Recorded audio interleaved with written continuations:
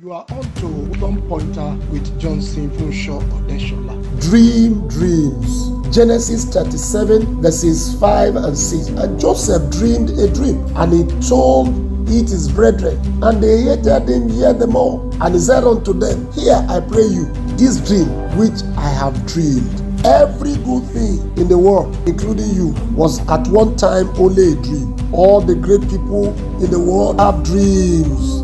So great people dreamed great dreams. Why shouldn't you? Dreams are not impractical. They are blueprints of the future. Nothing happens without a dream. But while you are dreaming, stay wide awake and ask yourself if you are willing to pay the price of having your dreams become a reality. Because that dream will speak, and every dream has the capacity for fulfillment. If you are willing to pay the price, dream dreams. See you at the top.